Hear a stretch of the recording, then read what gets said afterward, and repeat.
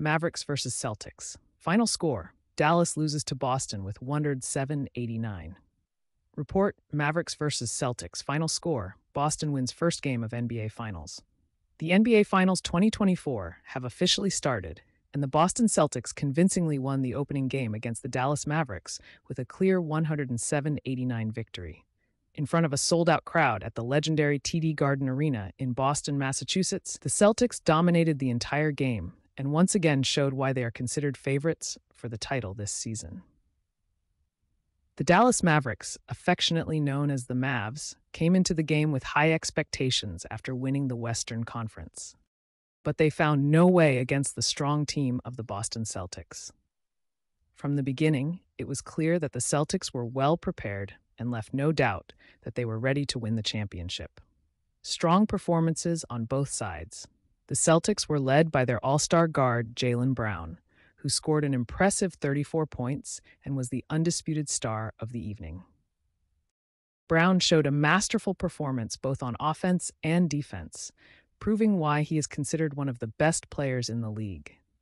He was supported by Jason Tatum, who also put on a remarkable performance and achieved a double-double with his 28 points and 10 rebounds. On the other hand, the Mavericks, led by Luka Dončić, tried hard, but in vain. Dončić, who has also had an impressive performance in the Western Conference this season, was largely held in check by the Celtics' relentless defense. He finished with 24 points and 8 assists, which is below his usual standards.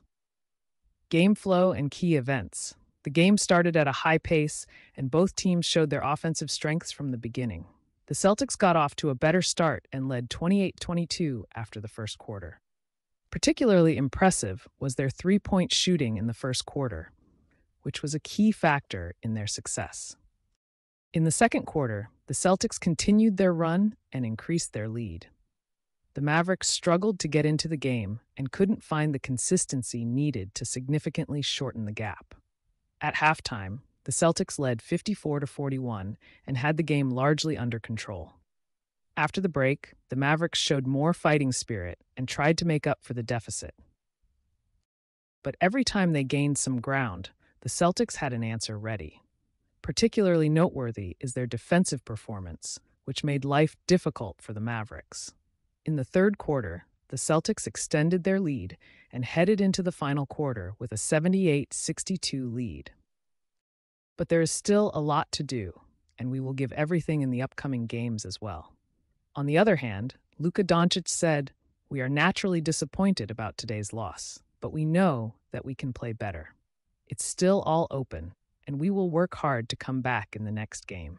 NBA fans can look forward to an exciting series in which both teams will continue to give their all. However, the Mavericks must improve significantly if they want to compete with the Celtics and turn the series around. The upcoming games will determine whether they are capable of it or if the Celtics can continue their dominant performance. Anita Falk, Friday, June 7th, 2024.